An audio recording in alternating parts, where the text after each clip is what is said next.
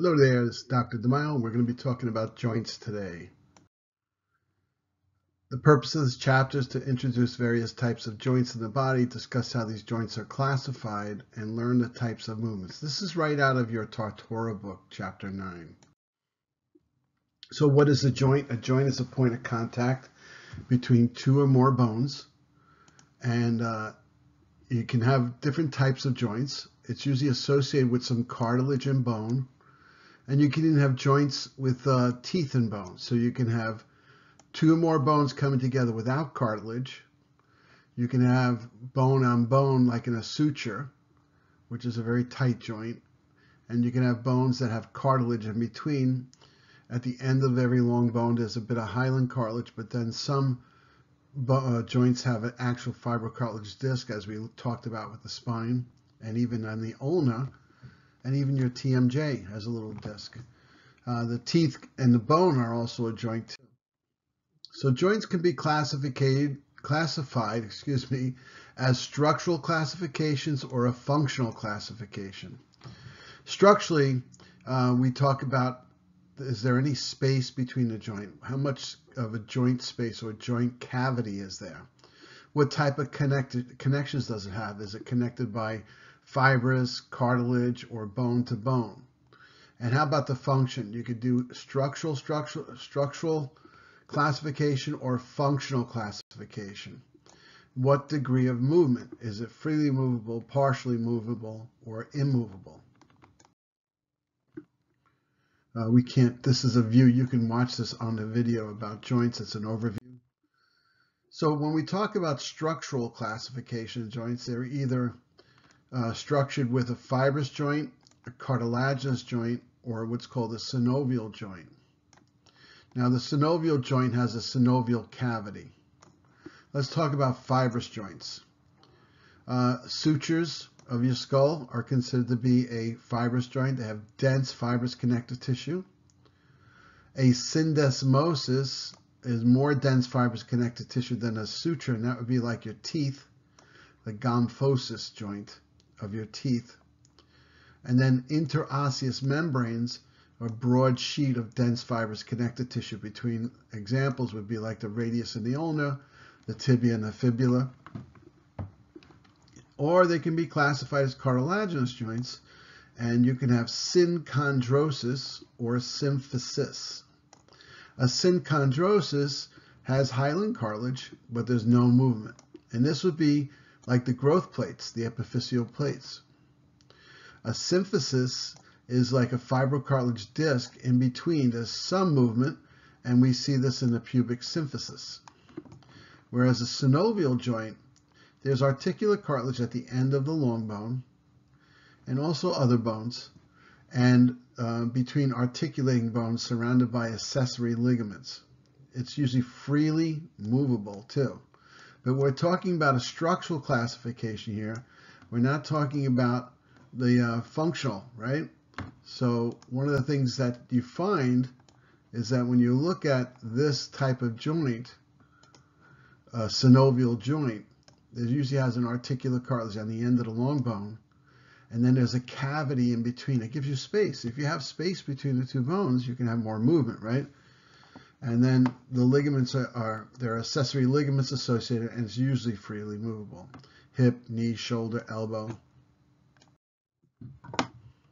Now, when we talk about functional classification, we're talking about how it moves.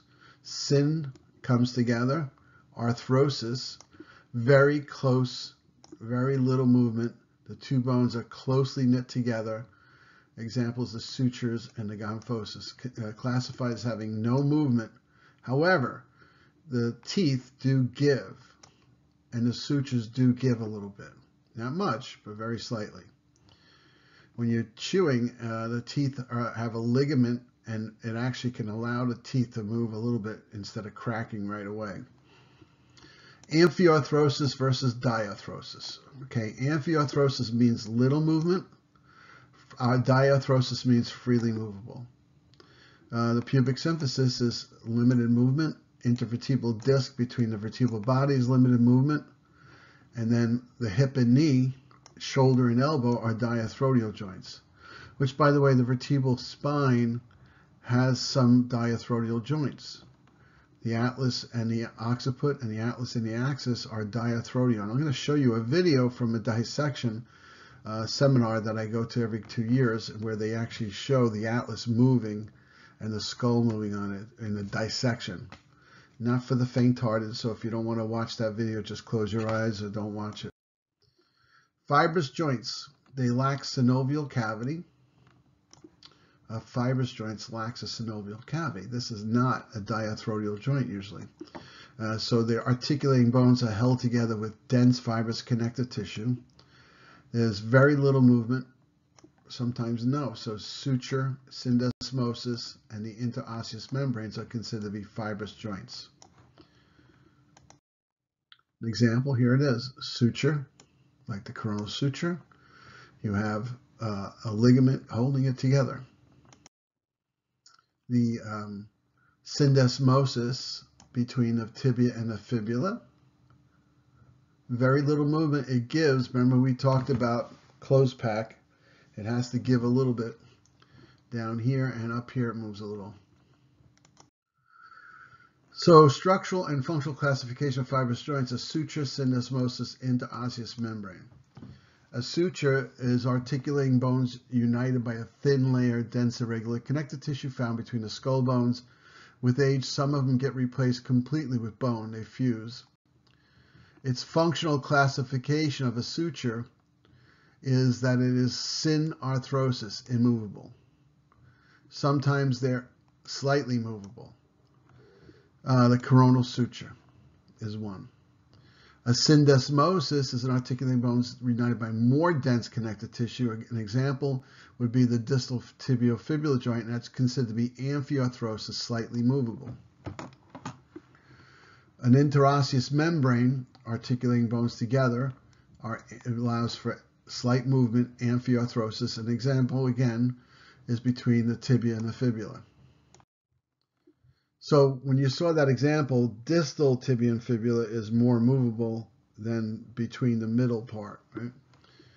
Cartilaginous joints, they lack a synovial cavity.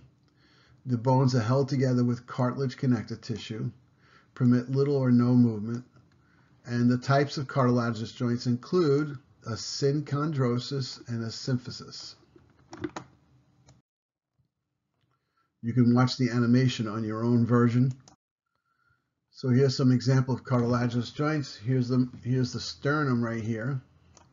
And the sternum has a cartilaginous joint between the ribs.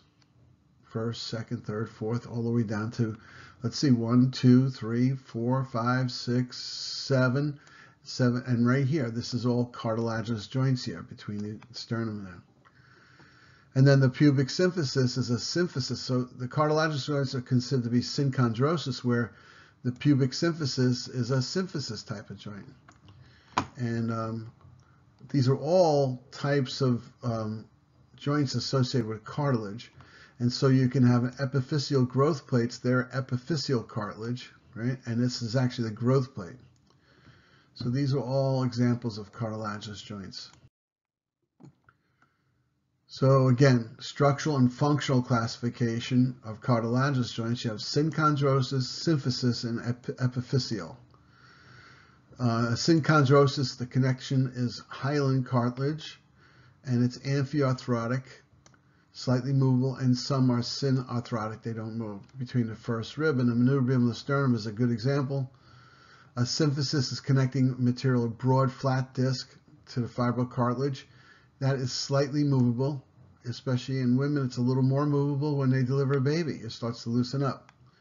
And the intervertebral disc joints, this is at the disc. We're not talking about the facets when we talk intervertebral. So this is actually between the vertebral bodies and the cartilage, right? So that's considered to be slightly movable. An epiphyseal cartilage would be the growth plates, and it's the hyaline in between the growing bones. It's not actually a joint. See, not actually a joint. It's considered to be immovable. The epiphyseal plate between the diaphysis and the epiphysis of the long bone is an example. Now, if you have a shift in that plate, In orthopedics, they call that a subluxation, which is really a fracture through the growth plate if it shifts completely out of place. Synovial joints have a synovial cavity. These are the freely movable bones. There's a big space, a cavity. The articulating bones are covered with articular cartilage, that's the hyaline cartilage at the end of each bone, or facets.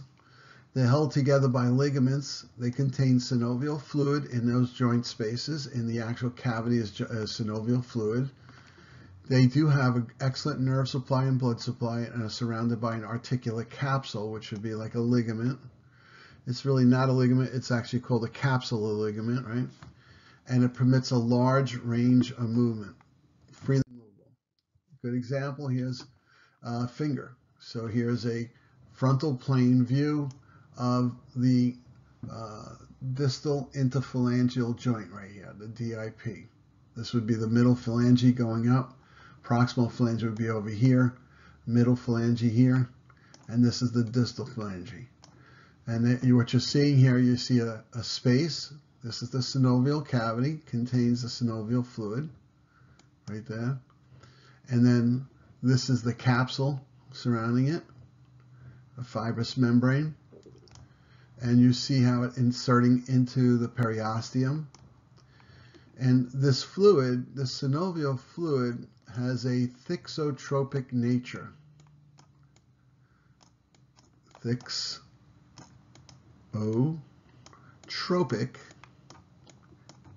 What does that mean? Thixotropic. It means it does not follow Newtonian physics. The actual fluid can respond in a different way depending on the forces that are applied to it. Because in Newtonian physics, every action responds, every action has an equal and opposite reaction. That's Newtonian physics. You know, you put one force one way, it goes the other way, it's going to have an equal and opposite. However, when the synovial fluid is suddenly accelerated, it becomes thinner. It loses, its viscosity becomes more thin. So the fluid, instead of being thick, it's nice, like a gooey, thick material, like syrupy type fluid. It has a nature like ketchup. Ketchup has the same thixotropic nature that if you suddenly accelerate, it goes from thick to thin instantaneously. And that's why sometimes you can have a shearing force and a sudden impact, and this bone could shear and go to the left or right much easier than if it was a slow pressure put on it, because the fluid becomes thinner and allows us to slide faster. That's one reason why even though it's a 5-mile-an-hour car accident, a person can herniate a disc because of the shearing force of the vertebrae going left to right or forward and back, because the synovial fluid was suddenly accelerated and decelerated, and it became very thin, or its coefficient was reduced, so you could slide much easier. So you have these things called bursa and tendinous sheaths. A bursa and a tendinous sheath can be found at many synovial joints. A bursa is a sac-like structure filled with synovial fluid. It helps to cushion the movement of one body part over another. So kind of like also it could be like a cushion between a tendon or a ligament and allowing pressure over it without damaging it. Then you have something called the tendinous sheath, or tendon sheath. It's kind of like you ever see the Chinese handcuffs? These little things you put on your finger cuffs, you know, wraps, and you pull and it becomes tighter. It kind of looks like that, a tube-like bursa that wraps around the tendons, and it's subject to a great deal of friction. You'll probably see a lot of these cases in the future where a person has pain in their thumb when they bend their thumb down, like tries to oppose your thumb towards the pinky. It really hurts in the joint right by where we did the anatomical snuff box. The tendon in there has a tendinous sheath and it becomes inflamed. And the diagnosis is tenosynovitis, Tenosyno, VITITS, which is inflammation of the tendinous sheath. It can happen in the biceps too. It can happen in many different areas wherever there's a tendinous sheath. Let's talk about the types of movement of joints. You can have a joint that just glides upon each other, and you see how the carpals have this gliding movement. And we talk about angular movements, which has to do with what we went over, the flexion, extension. This is, see, they're calling in anatomy, they call this neutral position extension of the head. But in clinical practice, this is neutral. And then when you go backwards, it's called extension. And when you go forwards, it's called flexion. So clinically, we use extension for hyperextension and neutral for this extension position. Flexion is when you're bringing the body parts towards each other. See how the elbow's going towards each other? That's flexion, and opening up is extension. Bringing your shoulder up, your arm up at the shoulder joint, that's flexion. And coming back down is all extension, and then they're calling this hyperextension in anatomy. But we call this neutral, and that's extension. And then flexion of the wrist, of course, coming towards the body part.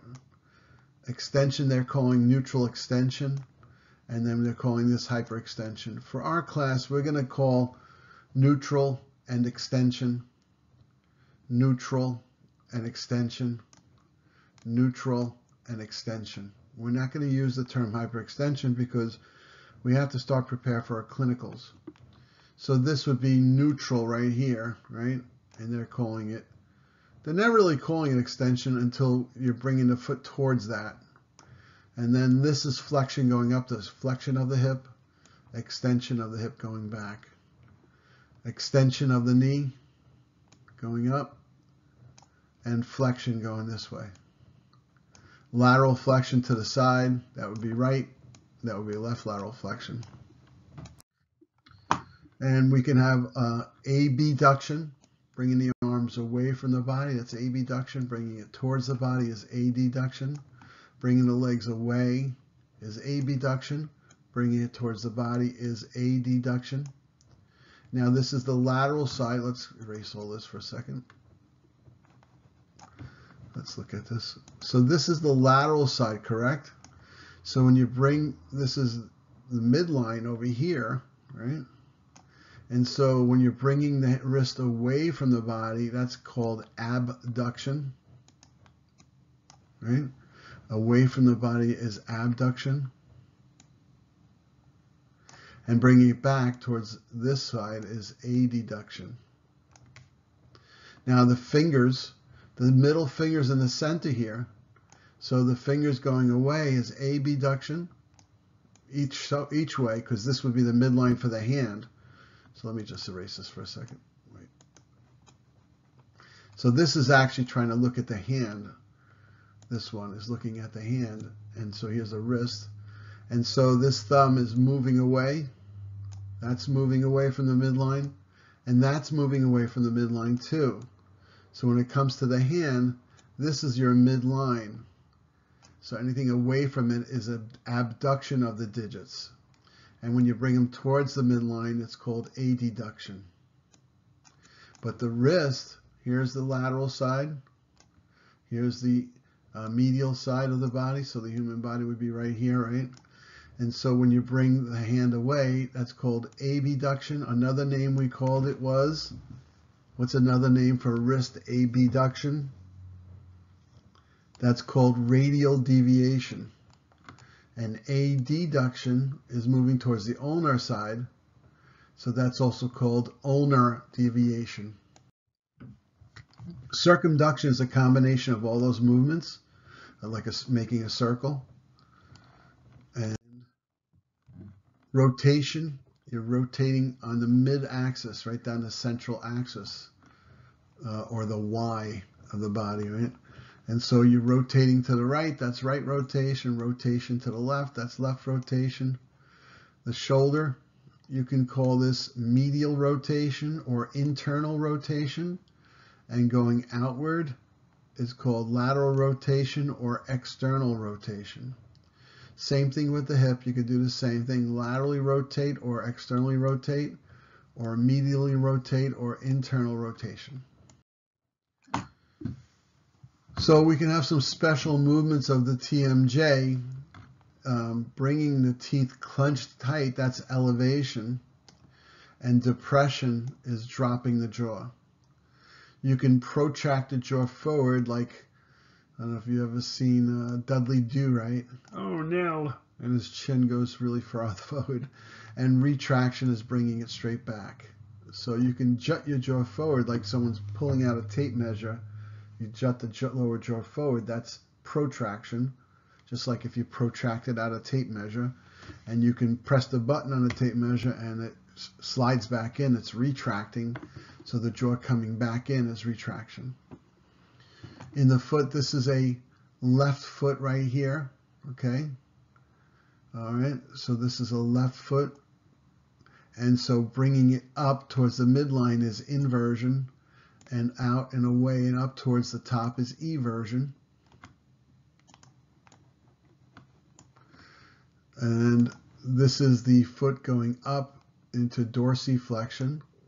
This is it going down into plantar flexion. We did this in class the other day. It's good now you have it all on paper. Now the palm is anterior, this view, right? So when you turn the palm outward, it's like serving the soup. If you were to serve soup, you'd have to hold your hand outward like that.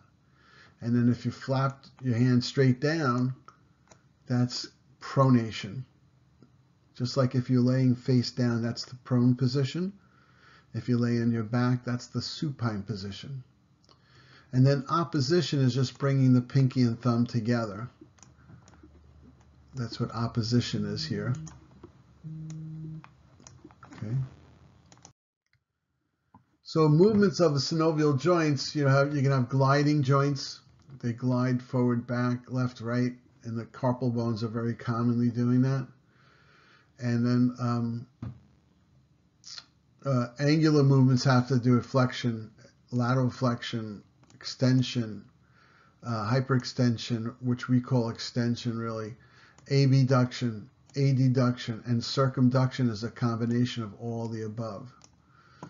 Rotation is turning on a central axis, left or right, and so you can have rotation of every part of your spine basically. Lumbar spine doesn't do much rotation, but you can also rotate the head and neck, you can rotate the thoracic spine, you can rotate your shoulders, you can rotate your hips as well. And then special movements such as elevation of the jaw, depression of the jaw, protracting the jaw forward, and not just the jaw, you can do protraction, elevation, and depression of the scapula too.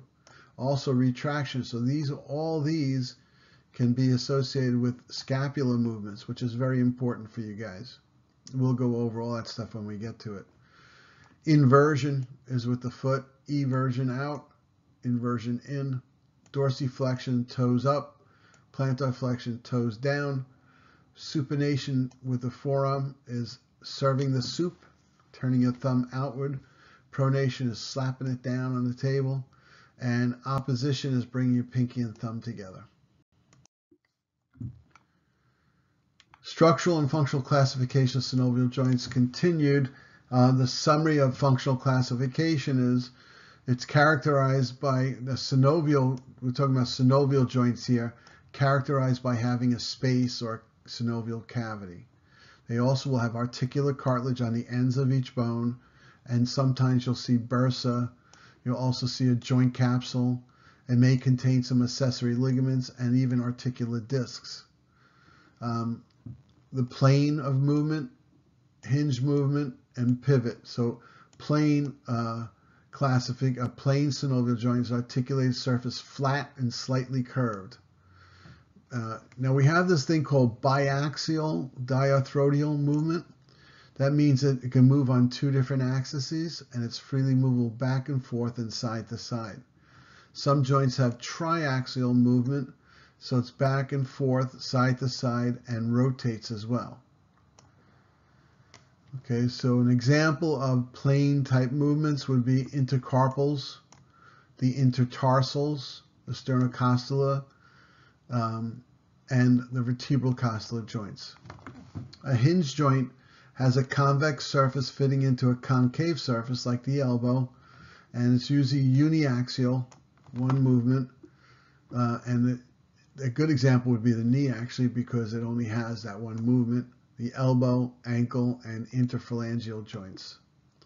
A pivot joint is rounded or pointed surface fitting into a ring, and partly by bone, partly by ligament, and it's a uniaxial diarthrodial rotation, and that's like the atlantoaxial and the radial ulnar joints. You can watch this animation with your own lecture book if you have the digital content. Types of movement of synovial joints, again, here's showing an example of the plane joint between the navicular and the second and third cuneiforms. And it's biaxial, it's sliding on two angles. You can go forward and back and right and left. If it's triaxial, it allows some rotation too. So this is a forward and back slide, a left and right slide, and then a rotation. That means it's a triaxial. These two sliding forward and back is biaxial, forward and back, left and right. So a hinge joint between the trochlea and the humerus that we learned about, a trochlear notch of the ulnar and the elbow, and it's simply a uniaxial movement, just allowing it to flex like that and extend. But there's a rotational joint between the radius and the ulnar here, and this is a pivot joint. That one movement is uniaxial, right? It's a rotation. Condyloid joint between radius and scaphoid and lunate bones. This is actually a synovial joint, allows for movement, and it's biaxial. You can move forward, up this way and this way, up and down and left and right. A saddle joint between the trapezium of the carpus and the wrist and the metacarpal of the thumb. It's a little more complex because the thumb can do more movements, obviously, and it's biaxial because it can pivot this way and also pivot this way. And then the hip socket, ball and socket between the head of the femur, that's a triaxial. It can rotate, and it can slide this way and this way, up and down, forward and back, side to side, and rotate. Factors affecting contact and range of motion of a synovial joint. First of all, the shape of the joint is very important. Does it allow for that movement? We talked about the wrist, and we said that ulnar deviation had greater movement than radial deviation because the shape of the bone and the amount of space we had there, plus there was a disc. So structure and shape of the articulating bones, the strength and tautness of the joint ligaments. We looked at the hip versus the shoulder. The femur head is deeply seated in a socket, whereas the shoulder, it's not. The arrangement and tension of the muscles, the contact of soft parts, and even hormones and disuse can affect range of motion. Let's look at some selected joints of the body. So this is the temporal mandibular joint, TMJ, and you can see you have this bucket handle here, zygomatic arch, right? You have an articular capsule around the mandible within the mandibular fossa of the temporal bone, and there's an articular capsule surrounding it. There's a lateral ligament here, and then there's a stylomandibular ligament right here. Those are the ligaments of the joint. Now, if you look, and this is a blowout view now, what they did was they cut the bone so that you can see inside the mouth. So you cut the mandible here, and you're cutting the zygomatic arch. You're seeing inside how there's a sphenomandibular ligament here from the sphenoid bone, and then there's a stylo ligament here from the styloid process. Now, if you look at the actual TMJ joint, this is a sagittal section between the TMJ joint, and what you're going to see here is you have a nice space here, and that's going to have synovial fluid in there. So there'll be all this blue area would have all synovial fluid in there, and there would be a slight meniscus, a little articulate disc. And so the disc is here with synovial fluid. Let me just erase this for a second. And I actually had a cine, I think I told you guys, of a patient with a TMJ problem, and the meniscus pops out as they open the jaw. It's very common that people have problems with that. And so you're seeing an articular tubercle here. You're seeing the condylar process. This is the condylar process of the mandible. And then there's a hyaline cartilage on the top of that. And then there's a fibrocartilage disc with synovial fluid. And there's a nice space that allows for movement. And here's the shoulder joint, a little more complex. And we're seeing the clavicle here. This is your clavicle coming to meet the acromion here. And there's a ligament between the clavicle and the acromion. It's called the acromioclavicular ligament. And then here's the coracoid process. That was the acromion process. And so there's a coracoacromial ligament. And then we have this conoid ligament between the clavicle and the coracoid process. Conoid. And then there's this trapezoid ligament here. Now, surrounding the suprascapular notch is a suprascapular transverse-scapular ligament. Okay, now here, this is the long head, the tendon of the long head of the biceps going through, what's this place called in between? The intertubercular sulcus, right? And you can see it going through, and this is actually a tendinous sheath right here. And they're not marking it, but this is a tendinous sheath that it's slipping through the center, kind of like those Chinese finger handcuffs, you know? And it's going in between it within this intertubercular sulcus. This is the greater tubercle. You can't see the lesser tubercles below that. But notice there's lots of tendons of muscles coming across and coming in. A lot of those muscles are cut. You can't see that. And so what you're seeing here, this is a subscapular bursa right here. And this is the subacromial bursa. And the coracohumeral ligament is coming in here. And you'll see that in between all this stuff would be the supraspinatus coming down. The supraspinatus would be coming in between that and being cushioned by that subacromial bursa. And this is where you can get entrapment syndromes, where this gets damaged over time and it gets calcifications and it causes an entrapment there. Here it is again. Here's that subacromial bursa right here. And then here's the tendon of the supraspinatus. I had said on top, it's actually below. So there's the tendon of the supraspinatus below that. And so it gets a little cushion in between. This is actually showing you the labrum right here. This is called the glenohumeral ligaments around it. But then there's a labrum. And there's a labrum surrounding everything here. Okay, so this is the glenoid cavity. This is the articular capsule. And then here's the tendon of the long head of the biceps coming into that supraglenoid tubercle. This would be the tendon of the long head of the triceps coming in here. And you can see some muscles here coming around. This would be the infraspinatus muscle right here. And this right here is the tendon of the teres minor, right there. Okay. And this is the tendon of the this is the subscapularis muscle.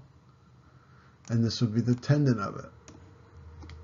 So there's four muscles of the rotator cuff. Supraspinatus, infraspinatus, teres minor, subscapularis, all surrounding this humeral head here.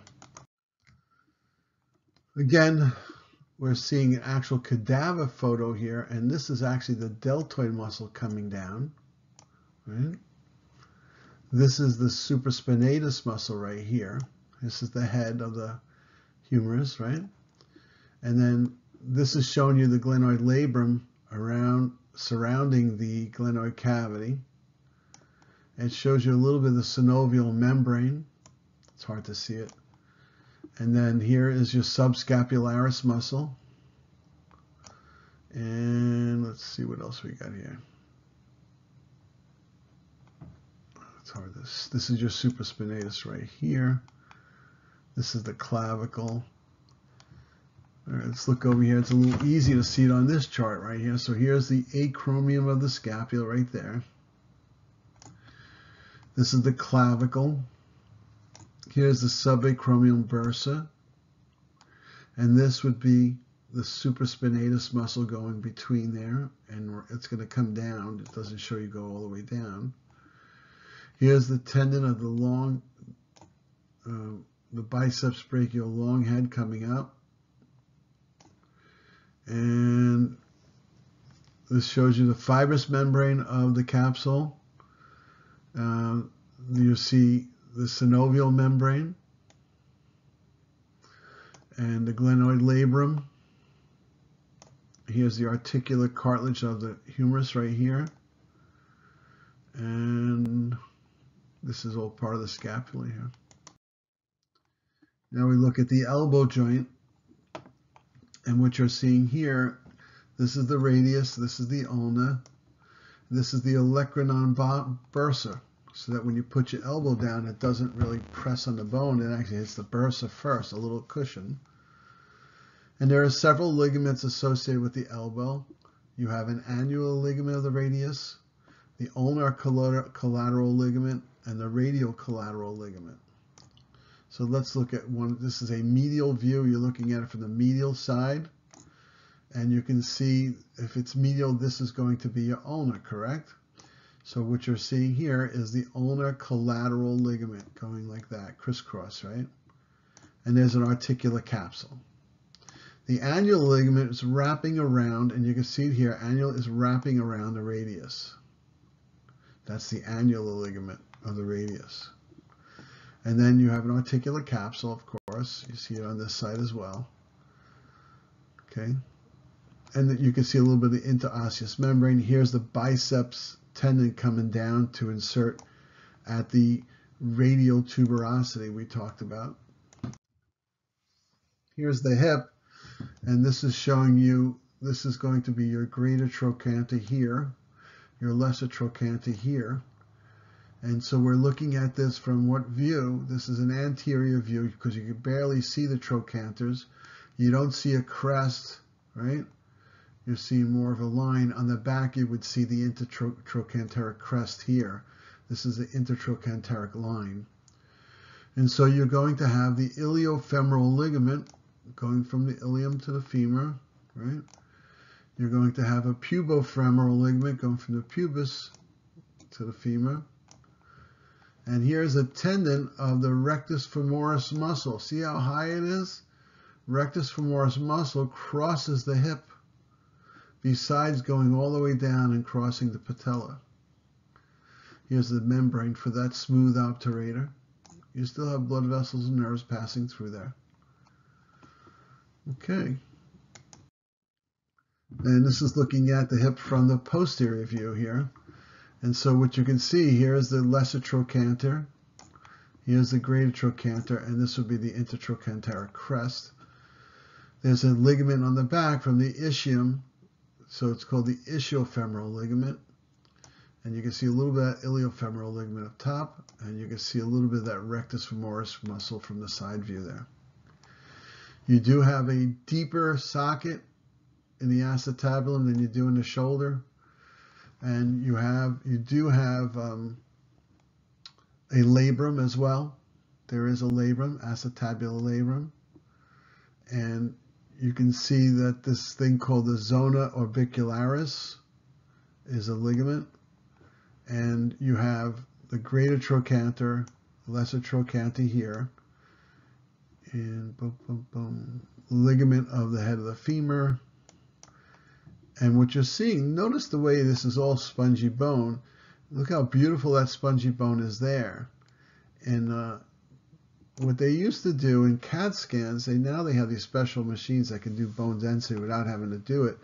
They would take a CAT scan of the hip here and take a portion and blow it up, magnify it, and look at the trabecular pattern to see if you had loss of bone density. All right, so here's a knee joint. This is the lower portion, right? So this is your tibia, this is your fibula, and this is the end of the femur, and you have these condyles. This is the lateral condyle, this is the medial condyle, and you have a meniscus, a lateral meniscus, and you have a medial meniscus, which is made out of cartilage. You have a anterior cruciate ligament you can see here, and you can see a little bit of the posterior cruciate ligament there. And you have a lateral collateral or fibula collateral ligament, and a medial collateral or a tibial collateral ligament. Okay, so I like the term lateral collateral ligament rather than fibula collateral, and medial collateral ligament rather than tibial collateral, because it tells you more where it's at exactly.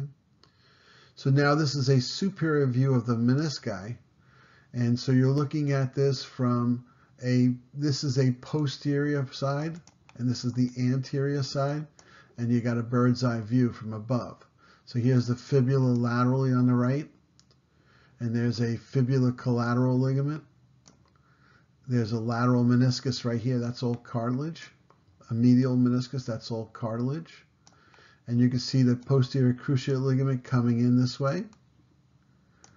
And you have another ligament here called the transverse ligament of the knee. And then you have your anterior cruciate ligament coming across this way. And here's the patellar ligament, which helps to attach the quadriceps into the tibial tuberosity, which would be down a little bit right here. Here's a side view of the knee. And what you're seeing here is you can see this is the anterior side, and this is the posterior side. And you have this, you can see a portion of the lateral meniscus here and here. You can see a bursa underneath the patella, or above, I'm sorry, suprapatellar bursa. This is your patella or kneecap. And there's a prepatellar bursa and an infrapatellar bursa, cushioning things. And then you're going to have your articular cartilage of the knee at the femoral side and the tibial side. And what else we got? You can see all these muscles coming in. These are the hamstrings coming down. These are the sural group coming down the back. Okay. Looking at it from an anterior view, superficially, you see the kneecap or patella right here. You can see this is lateral side, so this is your lateral or fibulocollateral ligament. This is your medial or tibial collateral ligament. And you have this muscles here. This is the muscles of the quadricep. This is your vastus medialis. And this is your vastus lateralis here. Vastus intermedius you can't see well. And there's a subpatellar bursa here. There's a little bit of fat pad in between there to cushion things. Infrapatellar fat pad. A retinaculum, let's talk about that for a second. A retinaculum is like a ligamentous material. It's not very strong, it just kind of wraps around everything. So there's a medial retinaculum and a lateral retinaculum. And you see that in the wrist as well. Looking at it from the posterior deep view, you can see you have this arcuate popliteal ligament right here. You have the popliteus muscle cut right there. And you see a little bit of the semimembranosus muscle, a hamstring muscle, cut. And then you have a little bit the medial collateral ligament, lateral collateral ligament, and there's an oblique popliteal ligament going across. And you have an articular capsule going around the whole thing. It's cut, right? And there's another muscle besides the popliteus. Let me just erase this for a second because it's a little messy here. You have this other, so you have a popliteus muscle we talked about for a moment. Here's the popliteus muscle being cut right here, right? That's it. And then you have a plantaris muscle here. This is the plantaris, which is going to come all the way down. And then you have the lateral head of the gastrocnemius right next to it. It's a calf muscle. So the plantaris follows all the way down with the gastrocnemius, but it's a very thin little muscle. And here's the medial head of the gastrocnemius. So you have a lateral head and a medial head of the gastrocnemius coming down here. It would be coming down like that.